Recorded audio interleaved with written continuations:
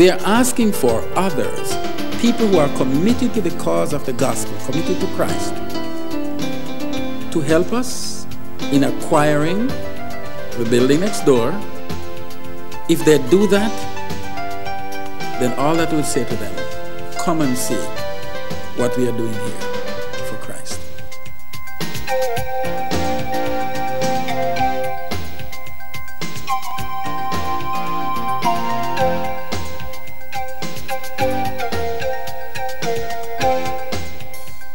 I'd love to get more people involved.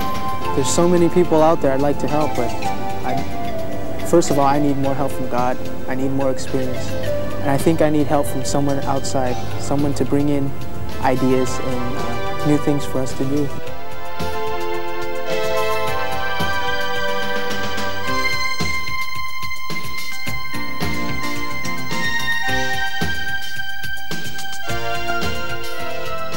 The Leadership Academy will teach people how to help themselves. I think this is one of the most important things you can do to a person, is show him how to help himself.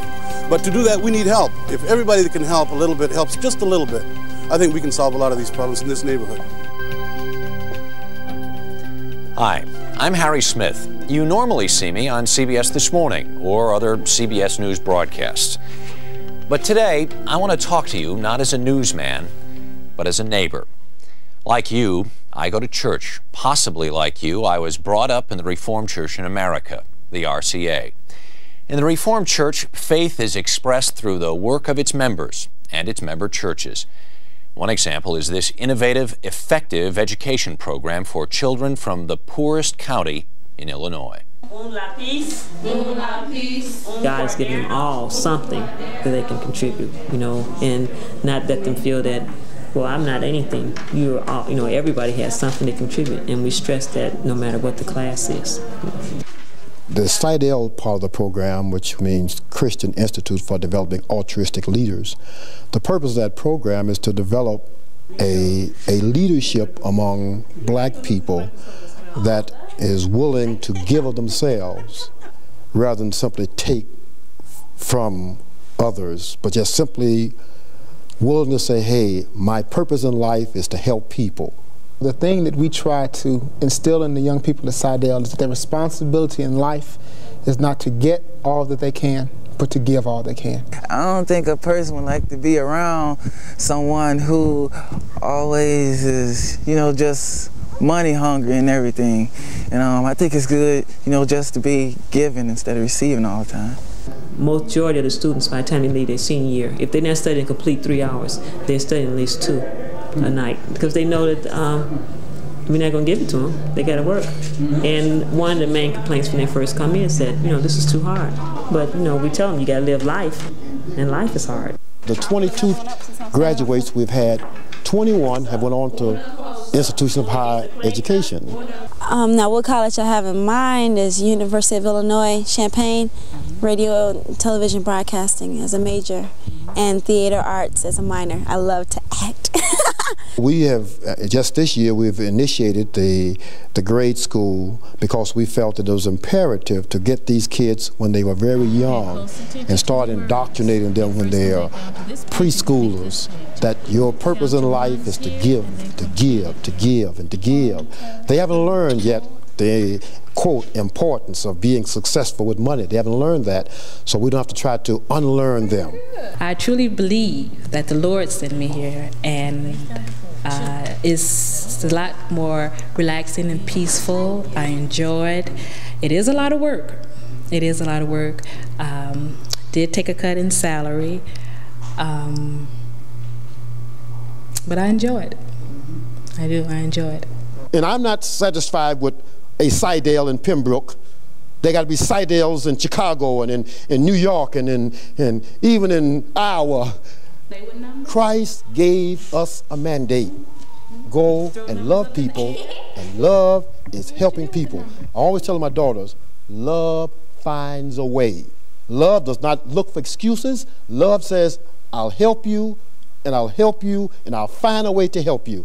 Oh, I want to be a person who loves people. That is what I really want to be.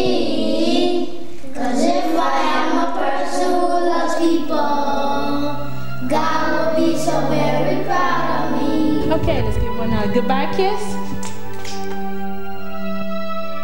For years, many of us have stayed pretty isolated. We've kept up our hometown church, and we've contributed to something loosely called mission, but perhaps we didn't really understand what that mission was, and that's what I want to talk to you about. A couple of years ago, the RCA embarked on an ambitious project to bring into focus just what its mission is, to channel its resources into programs that can and do work. And they call this project Putting People in Mission.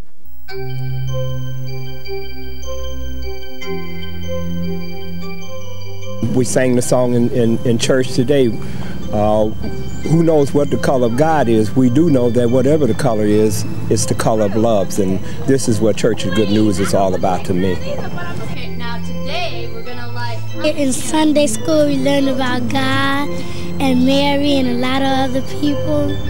And we learn about what our community is like, and we have a lot of news on our community. I just like this church because it's great. Most of our people in our congregation and in our community own very little. A lot of things we take for granted. You may have a home or a car or this or that, and for many people to be able to now say, we have a piece of land. Quite often we'll see people, walking by the piece of land and pointing to it and telling a neighbor or a friend, that's my land. We're going to build a church there. Well, we really need a new building. I feel great when it comes true,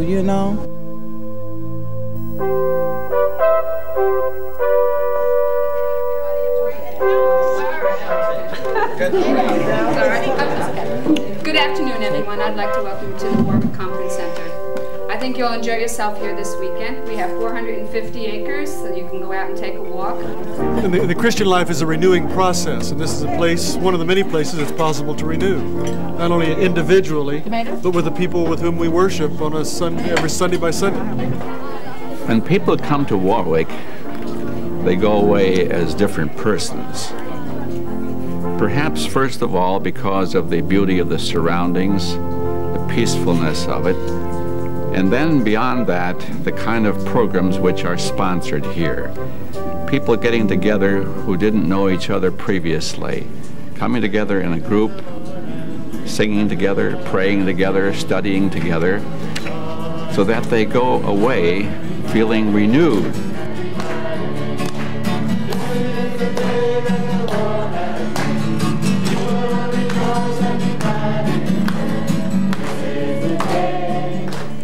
I think that this area here really demonstrates the needs that we have at Warwick Conference Center. Most of the money will go into behind-the-scenes equipment and needs of the Conference Center, such as with the electrical wiring, which is ancient, outdated, it does not meet our needs any longer.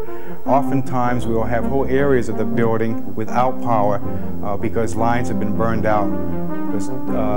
We draw too much electricity off of these wires. This needs to be replaced just for health and safety reasons. Here you see an old-fashioned hot water heater.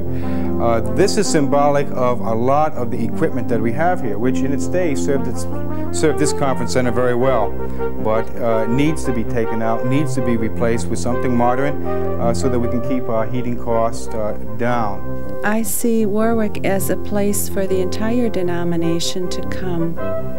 We hope that we are able to bring in speakers and people who are skilled at certain things and then advertise to the national church and have them send their people here, and together we will struggle with the challenges in front of us.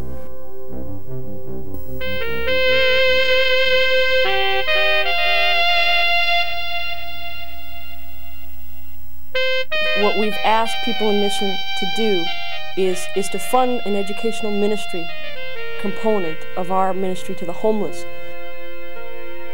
The first part and the most important part of the program is to let people experience firsthand our ministry. More importantly than to experience our work is for them to experience the lives of the poor, to hear their stories firsthand, to know their struggles. Because I believe that that's the first way that you learn anything, is through experience.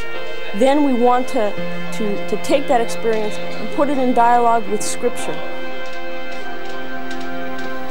And if I had a chance to say anything to people who had any doubts, either about putting people in mission, or about giving more money, or about helping poor people because maybe they deserve to be poor, or about helping people who can't help themselves because they shouldn't have picked up the first drink, or they shouldn't have been born retarded, or whatever their problem is.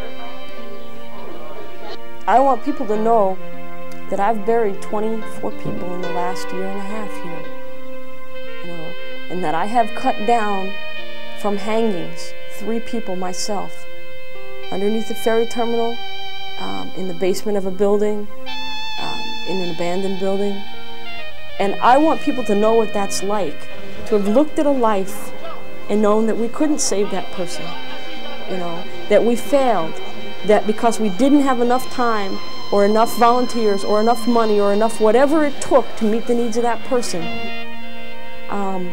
that person's life was lost.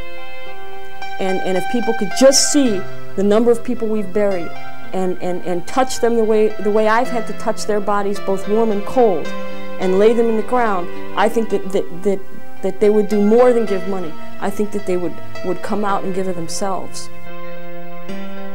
These and 100 other projects have met the test.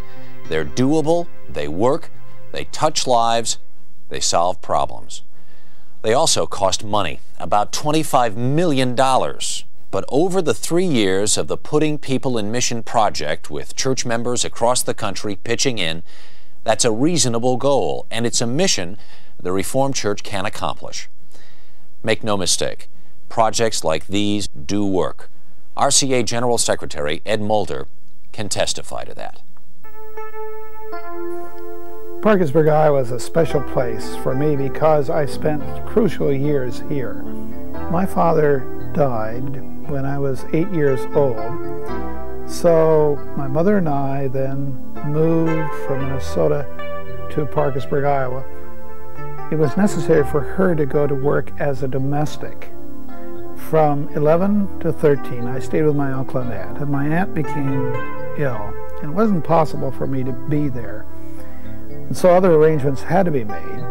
I was totally on my own. One of the people who really helped me was a man by the name of Claude Shook. He purchased the restaurant, which today is Polly's Restaurant in Parkersburg. And I began by washing dishes, by going down in the morning at 7 and washing dishes. And that's how I got my breakfast. And then at noon, I went up, came from the school, which is only a couple blocks away, and would wash dishes like mad until 1:45, grab a bite to eat, go back to school, and then that would repeat that again after school. But in the restaurant, there was a teacher who had graduated from Central College, and I would wait on him, and he said, you need to think about going to school, about going to college. And I said, well, I don't think I could do that, and because I don't have the money to do that. And he said, well, you can get work scholarships, and you probably could do it. I then became a recipient of that kind of a scholarship grant that other people had made available in my junior and senior year and all through the seminary years. I guess that's why today I'm so excited about putting people in mission. That's why I really am excited about the endowments that are a part of putting people in mission for minority students, for seminary students, so that people will be encouraged to invest in our youth. It costs a great deal today. When I think about Claude Shook, when I think about other people like that, I wish somehow it would be possible to go back to them and say, thank you. Thank you for the help that you gave to me at a very critical time in my life. Because I realized that if it hadn't been for those kind of gifts and grants, I probably would have dropped out. There was a scholarship there at a crucial time for a young Ed Mulder. Today is a crucial time for our students from New York to San Francisco and for the projects you know are critically important to the work of the church. You'll be asked shortly to make a pledge. It's a significant challenge, an important mission, and it can't be done without you.